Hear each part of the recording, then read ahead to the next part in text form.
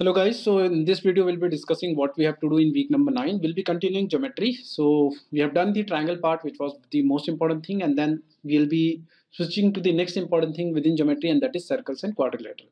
The topic is comparatively easier than the triangles because in triangle there are various theorems, but still the topic required some kind of attention, exclusive attention I would say, in certain varieties, right?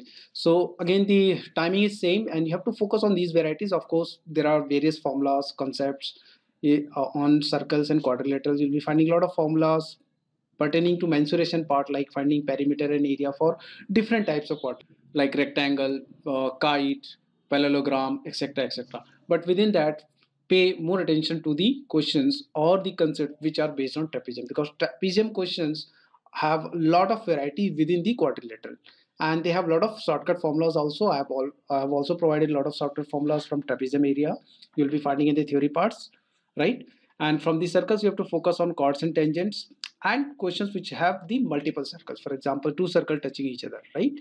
Or more than two circles touching each other, and they can touch inside also, or they can touch outside also. Apart from that, the concept which are based on chords and tangents, that is also very much helpful.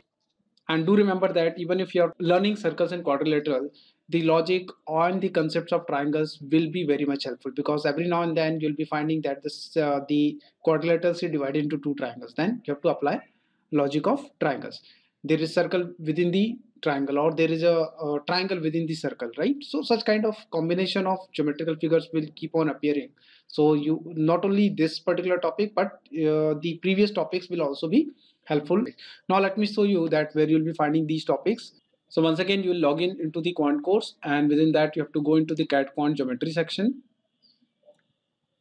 Once you open it, you will be finding that these are the two theory parts, quadrilateral theory and circle theory. So within circle you will find that right from the very beginning, that the introduction of the circle, then the various concept of chords, tangent, inscribed circle, common tangent, then point of power of point theorem. This is very, very important, guys, right? This is another very important thing from the circle which you have to understand. Then the concept of circle, like alternate segment, some important theorems which is very important from circle is given. Then there are concept of cyclic quadrilateral, right? And discard rule of circle. So you have to do all, but you have to give more you have to emphasize more on those topics which I have just discussed, right?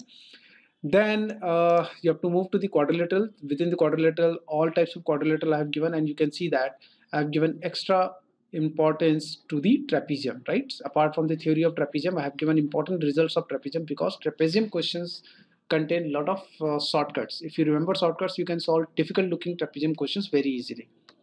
Once you go through these theory parts, and definitely you have to move to the circle practice problems. You can solve some of them, maybe 50% of them.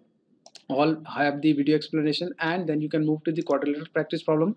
Again, you can solve 50% of the practice problems from here. With this particular week will end. In the next video, I'll give you what you have to do in week number 10.